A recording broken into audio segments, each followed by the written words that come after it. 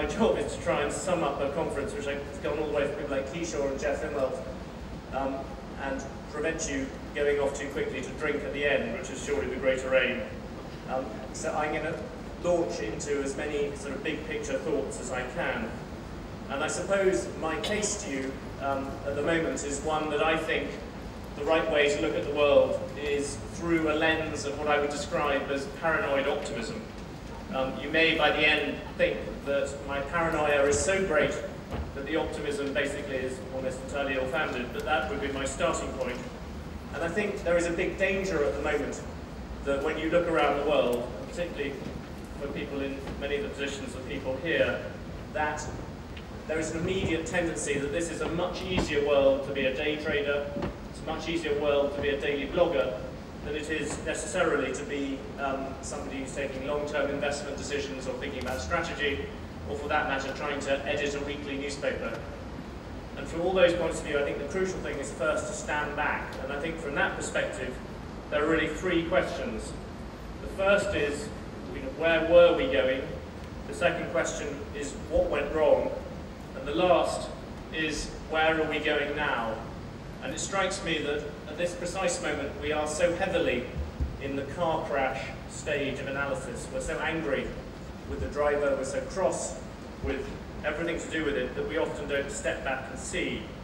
So going to the first of those questions about where the world was heading, I think I would stand as far back as I humanly could and argue that the direction it was going in the period, roughly speaking, from 1975 to 2006 was an immensely good one. That period, I think, will be described always as the great opening up, or to maybe something like the re-emergence of Asia. It will not be described in terms of the war on terror or other lesser historical moments within that. And what it will focus on when historians come back to look at that particular time is it will look, I think, perhaps at one fact beyond anything else. It will look at the idea that 1 billion people were somehow dragged out of something very close to extreme poverty into something much closer to a middle class. And yes, that great opening up had many, many other effects, not least, in fact, with places like this. But overall, that was the big deal of what happened. That is the big thing which will stand out. Certainly it will stand out far more than people like Fred Goodwin and Bernie Madoff, because when people come to look at this period, those are not going to be the big winners. It's going to be that portion of the world which leapt forward. And I think that was fundamentally good news. It was good news, I suppose, from the Economist point of view, as the ideals we triumphed. I think it was also good, to be somewhat more particular, for Britain as well. It strikes me repeatedly that the workforce, which was somewhat unfortunately alluded to when I used to be a banker for those glorious 2 years of non-performance, back then the very idea that Britain would seem the country which strangely is the one which was most happy out of the developed world, I think, with that great opening up. If you look at the numbers, we are the country which is still most happy with foreigners coming to buy our companies. We are most happy with free trade, much, much greater support for globalization than, say, in the United States. And we're also, despite what you may occasionally read in the Daily Mail, the country which is most happy with immigration.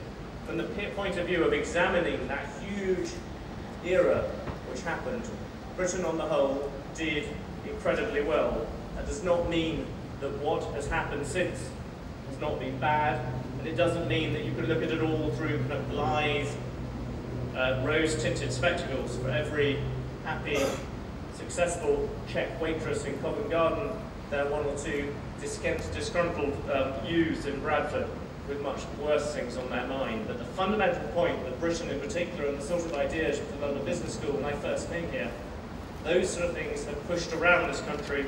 Britain is unimaginably better than it was back then. And yet, I think, to be very clear, that world, which seems so good and so straightforward, has very obviously gone wrong.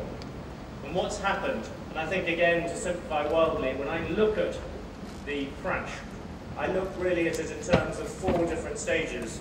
I think there's been a financial crisis, an economic crisis, a political crisis, and then finally an ideological crisis. And I'm going to focus a little bit more on the ones at the end, given the other people you've heard before, particularly people like Martin Wolf. I think the financial crisis was self-explanatory, reached its peak at that time when Lehman went to the wall, or perhaps I think from my perspective it was even more vibrant that week when people took the TARP plan to Congress. And yes, I know that the TARP plan had flaws, and yes, I know that many people disliked it, but still fundamentally, when you looked at the markets thought something dramatic was going to happen. They thought the most powerful engine in the world was going to come to the rescue, and it didn't. And I think that was the moment when the financial crisis seemed to peak and seemed to coalesce. And what is interesting since then is it's spawned this much wider, very obvious economic crisis, no longer just Anglo-Saxon, no longer just financial. You look at the numbers from Germany or Asia, you see really horrific numbers for things like machine tools from Germany. You see vast numbers down for notebooks from Taiwan. You see numbers for cars in a whole host of different places. And so it has spread into a much wider economic crisis. But what's interesting to me is the economic crisis now comes back and moves into the financial crisis, making it worse through all the bad debt which is on banks' books, which has self-evidently not been cleared yet. But also fundamentally what happens is that the economic crisis and the financial crisis together have, I think, spawned a very fundamental political crisis. And I think it's worth keeping your eyes on that political crisis, because that, strangely, could have as much impact on you, I think, in the future as the other two. When I look at that political crisis, I think of the political crisis within countries and the political crisis between countries. When I look within countries, I think, very obviously, if you watched what happened to Gordon Brown, it's self-evident the destruction that can follow, the political destruction that can follow economic problems. I think it's also worth actually stressing, if you go to America and you talk to Congress people, we on this side of the Atlantic, I think particularly, tend to jump to the assumption, particularly nowadays, that Barack Obama was somehow inevitably elected. Congress people on both sides of the aisle do not think about it that way. They remember that weekend of the Lehman problems. Going into that weekend, McCain was either level pegging or in some private polls just ahead. The fact that he handled that so badly has stayed, I think, with plenty of congressmen since, as a sign that this problem can unseat them, it can cause them difficulties. But for that matter, entering Kishor's end of the world, if you go to China, I'm relentlessly impressed by the way in which the regime there is extremely vulnerable, extremely reflective of what is happening in the economy below it. One of the dirty secrets, which is very hard for Democrats like me to push, is that in a very weird way, totalitarian regimes are hypersensitive to what is happening at the very bottom, not least because the sort of overthrow which could haunt them is so much worse than just having to move with Sarah and the children back to Scotland. But what strikes me is the way in which China is coming to terms with so many other different forms of social change. To give one brief plug for a book I've just written about religion and politics, I think that China is well on its way to being the world's biggest Christian country. There are already as many, perhaps as 100 million Christians in China. If you talk to the leadership about that, they have a very different impression. One half of them quite likes that as a glue to bind their country together. The other half is deeply frightened by the fact that more people go to church every Sunday now in China than are actually members of the Communist Party. The churches are arguably the biggest NGO in China, that they worry that some repetition of something like the Falun Gong is underway. If you have all those insecurities eating away at you, the economy also factors in domestic politics. But I think in some ways it's the relations between countries which we should worry about most. If I had to look at a particular one, I would look at China and America and the tensions between those two. I think it's very difficult to exaggerate to European audiences the way in which America feels threatened, and it feels the dragon's breath on its shoulder in the way that we have not done for 100 years. There's that thing about being number one and somebody is just behind you, when it is a very different sensation to what we're used to. If you want another example, I would look at the tensions between Eastern Europe and Western Europe. If you look at that region between Berlin all the way to Vladivostok, it strikes me that a vast amount of that is insolvent or very close to it, and a big part of that bill is likely to end up in Western Europe, and perhaps Germany in particular. It strikes me there's a very big balance between people who are roughly my age and above in Germany, who seem to take it for granted that Germany will somehow step up and bail everyone out, and those who are younger than me who tend to take the attitude that the Polish plumber who took your job does not necessarily deserve to get his mortgage paid off. I think if that is where we have got to, a financial crisis spawning an economic crisis, and in turn spawning a bigger political crisis, I think that leads to the third question about where are we going to, and to my paranoid optimism such as it is. I think any view about how well we're doing, and I'm pretty sure Martin Wolf would have echoed some of these sentiments, has to be coached in terms of timing and what you actually mean by a recovery. In terms of timing, I'm at least looking out to the middle of next year rather than now. I don't buy the glimmers of hope which people, particularly at this moment, are pushing. I think it's worth noting that between 1929 and 1932, the stock market 4 times rose by more than 20%. And I think too many people at the moment are focusing on the idea of public sector. I see a huge amount of public sector money piling into the economy just about everywhere, even places like China. I do not see the private sector demand, which I want to see to ensure a much bigger lasting revival. So I don't see a recovery coming rapidly. I see a lot of problems to do with the balance sheets of banks being sorted out, not least actually in fact in continental Europe. If that is one holdback in terms of the way in which the world is coming back, my second point, which is going to sound somewhat cliched, but I think cannot be exaggerated too often, is the idea that whatever we are heading back to, the new normal will not be the old normal. Repeatedly, I think possibly more in America than Britain, you come across audiences and investors whose assumption about where we are going back to is somewhere very close to the world in 2006. All the evidence of economic history is when these things go through, you do not re-emerge into the same sunshine world that we were previously in. If you want one example, look at the US savings rate. That went down as low as 0%, it's now up to around 5%. If it were to go, it's not up to 7%, or even perhaps beyond that. There was once a time, after all, when Americans were famous for being savers rather than consumers. You only have to imagine an American savings rate of 10% or higher, imagine what that does to the American consumer, to see that perhaps things would not be the same. I think the idea that we're heading back towards a world where finance takes such a large proportion of the economy is also something that we have to push to one side. But when I think about this idea that the old normal is not the new normal, I think fundamentally, again, a lot of my thoughts end up in politics. And that, I think, brings me to the fourth stage of those crises I talked about, which is ideological. It strikes me that there is a straightforward ideological battle going on at the moment. And that ideological battle is rooted in the idea that somehow capitalism, put in a big way, the same things which are on the business school, and for that matter, the Economist has stood for a long time, have not worked. And it strikes me that that battle has to be struck into 2 different bits.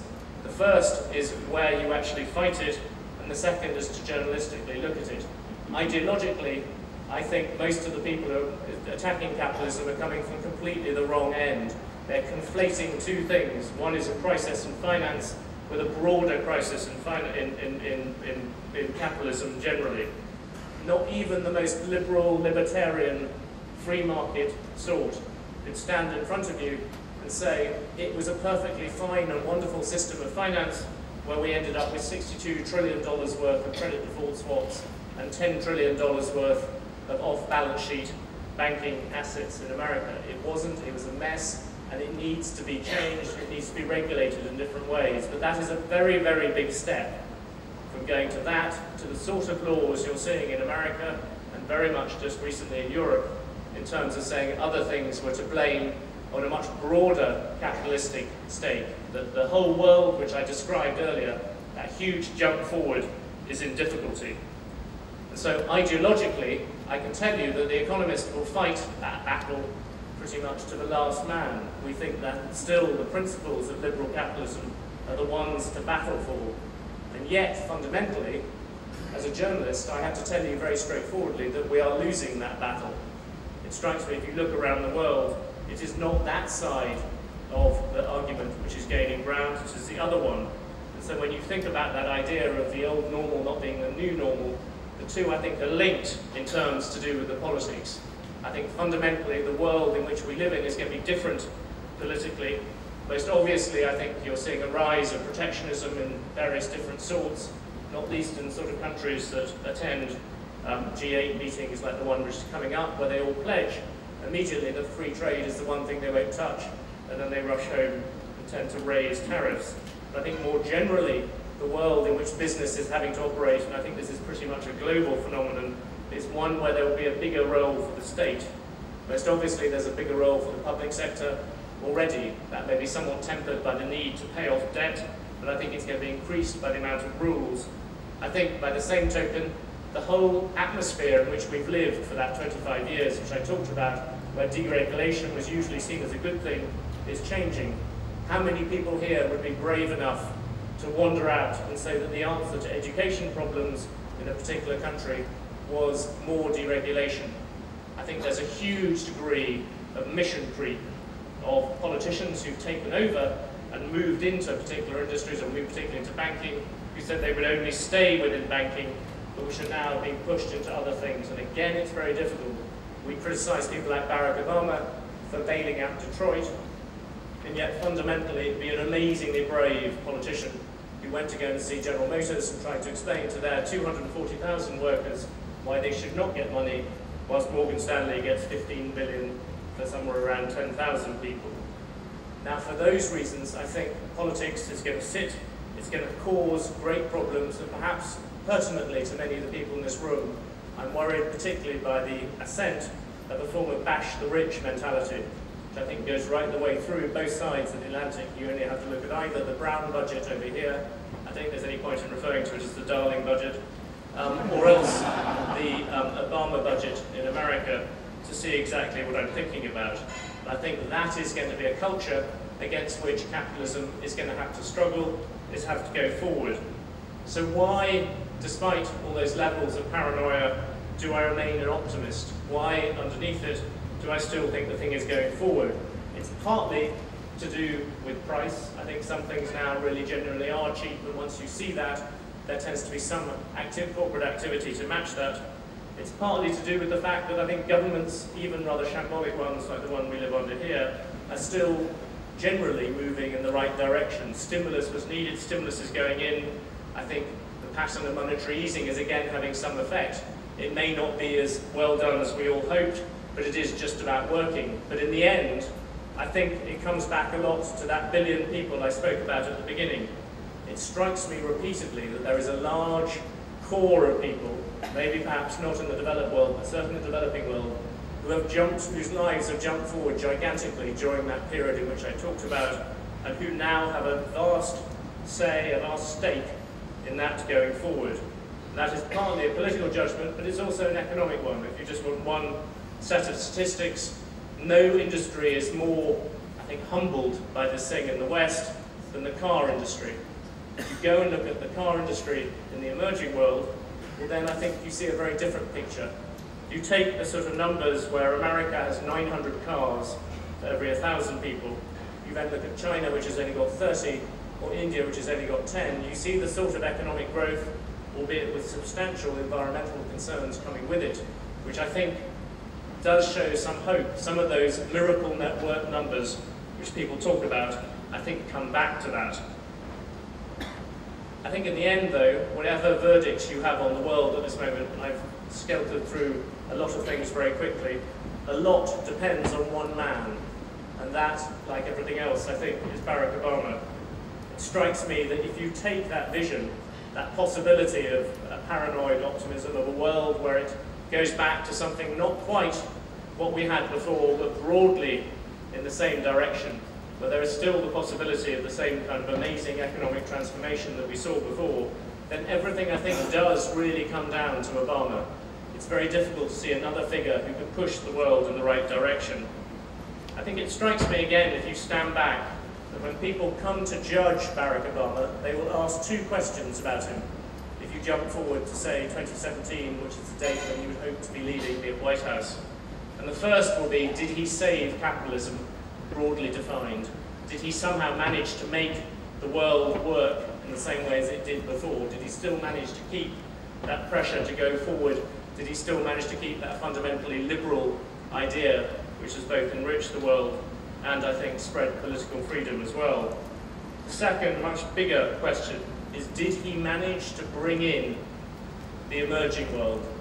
Because it strikes me, at least by 2017, or so, probably by 2017, and possibly, certainly by dates like 2025, the emerging world is going to count for an enormously larger share of the world in which we live in. If Obama does not bring those people into the New World Order, and you have a classic example next week, when one of my great heroes, Silvio Berlusconi, is hosting a no doubt non-egocentric version of the G8. That is yet another organisation at the moment which feels dysfunctional and wrong.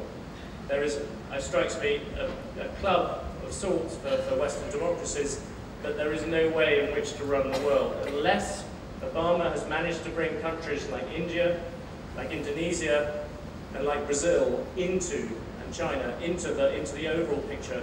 Then I think he will have failed. And it's not just a question of institutions, I think it's a question of ideas. If Obama has not managed to persuade people that Western capitalism is something more than Lehman Brothers, and he has not managed to persuade people that Western justice is something more than Guantanamo Bay, then he will have failed. Do I think he will succeed? I think he stands as good a chance as any. I think the world of Obama is still one in which we can carry forward and have considerable trust in. I think the cliched example of the young boy in the Pakistani madrasa staring up at the screen and seeing a very different version of America on the television screen than what he was brought up with all those lies to believe is a cliche, but it is one which carries enormous weight. Whether Obama is capable of pushing the sort of economic reforms that he would need to, the sort of political reforms he would need to make that world come true and my paranoid optimism be justified, I don't know, but I will leave that to you. Thank you.